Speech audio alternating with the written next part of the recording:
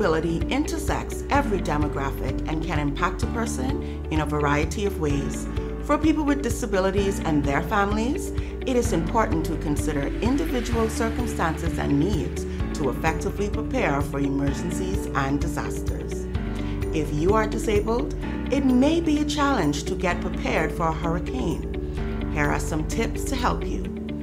If you are on dialysis or other life-sustaining treatment, know the location and availability of more than one facility that can help you.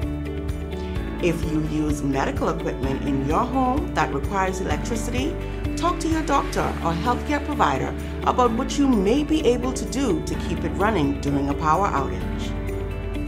An emergency can make it difficult for you to refill your prescription or to find an open pharmacy. Organize and protect your prescriptions, over-the-counter drugs, and vitamins to prepare for an emergency. Get prepared. Get packing.